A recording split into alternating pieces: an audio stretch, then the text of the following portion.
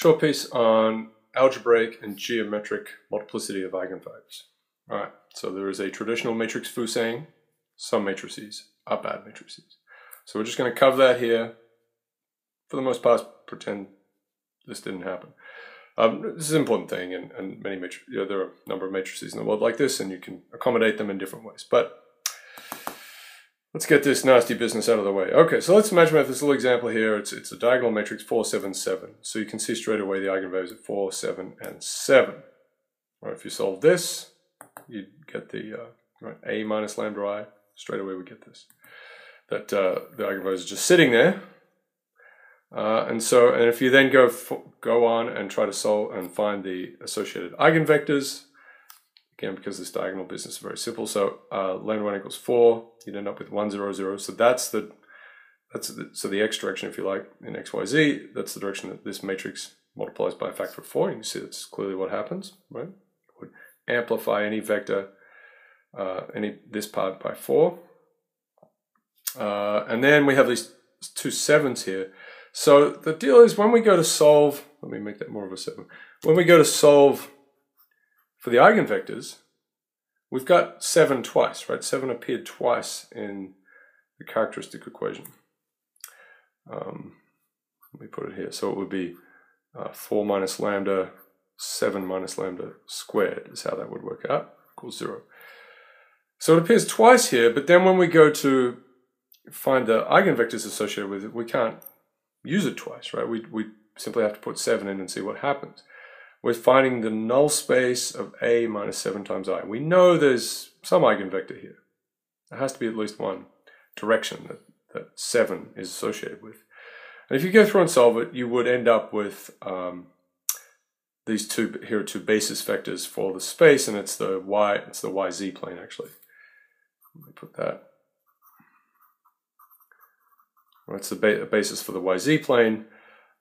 So any vector that's pointing in the yz plane, hold on, what have we got? X, y, z. So any vector pointing in this plane will be multiplied by 7 if it's multiplied by this matrix. And any vector pointing in the x direction will simply be amplified by a factor of 4. So it likes to grow things, but it disproportionately grows them in the zy plane, yz. So the dimension of that null space is 2, right? And so we consider this to be kind of a good thing. This is a healthy matrix that has a full set of eigenvectors. So here are the terms. Algebraic multiplicity is the number of times an eigenvalue appears as a root of the characteristic equation, the determinant of a minus lambda I, equals 0. And so here, the algebraic multiplicity of 4 is 1, of 7 is 2. There are 2 of these. Geometric, so that's algebra, right? This is algebra. Geometric multiplicity is to do with space, and it's the dimension of the eigenspace associated with an eigenvalue lambda.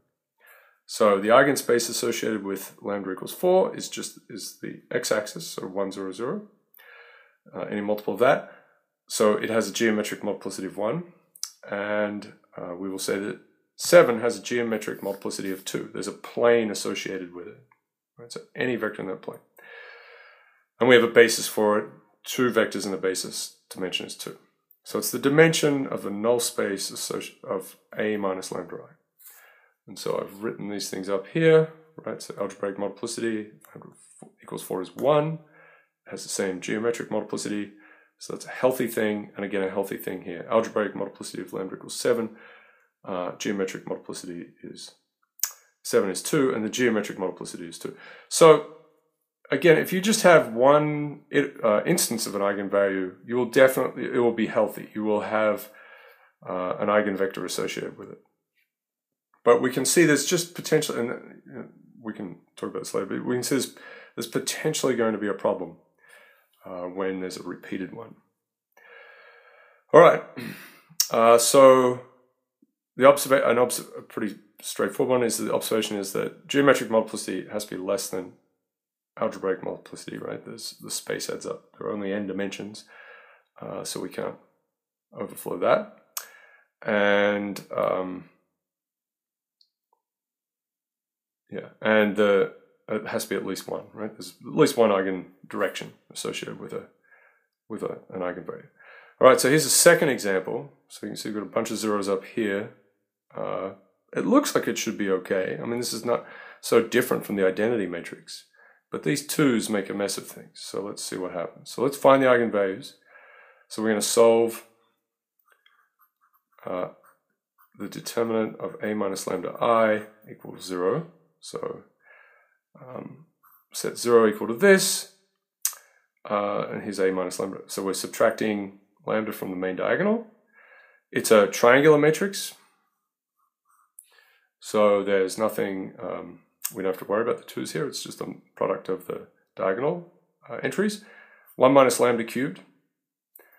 Set that equal to 0, we have 3 roots that are the same. Lambda 1, lambda 2, lambda 3, they're all 1. All right, so lambda 1 has an algebraic multiplicity of 3. So that's fine. So does the identity matrix. It has three dimensions. It has eigenvalue 1, and it has an algebraic multiplicity of 3.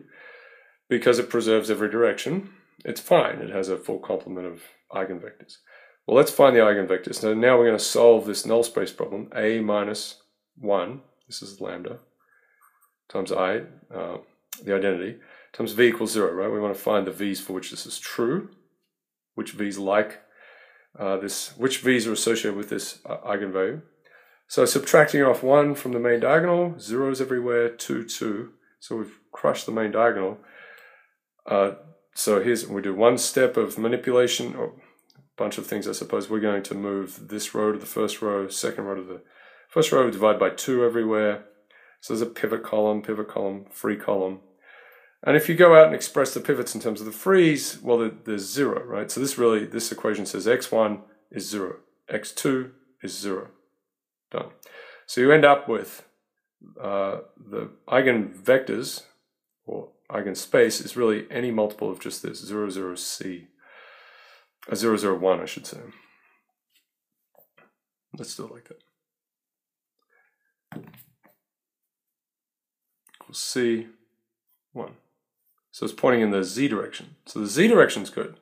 This thing will preserve the z direction. But it doesn't have any other eigenvectors. There are just simply no others that appear. The dimension of the null space associated with lambda equals 1, it's not big enough, right? Or the null space is not big enough. It has only dimension of 1. And we say that that should be a 1. The lambda equals 1 has a geometric multiplicity of 1. So A is a bad matrix, it's a very bad matrix, and does not have a full complement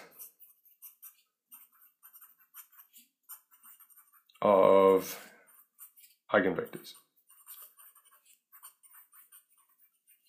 which are really basis vectors for, these are basis for eigenspace. It's the way people say these things. It really is bad. It doesn't have a full set. We can't write down a basis for all of Rn in terms of eigenvectors for this matrix.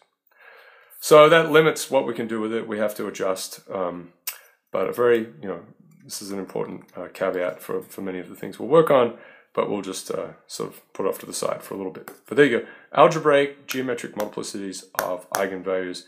Trouble arises when we have repeated roots to the characteristic equation. Whenever that happens, there's potential for the dimension of the null space associated with that eigenvalue just to not be big enough, to not reach the algebraic multiplicity, and for the matrix to not have a spanning set of eigenvectors.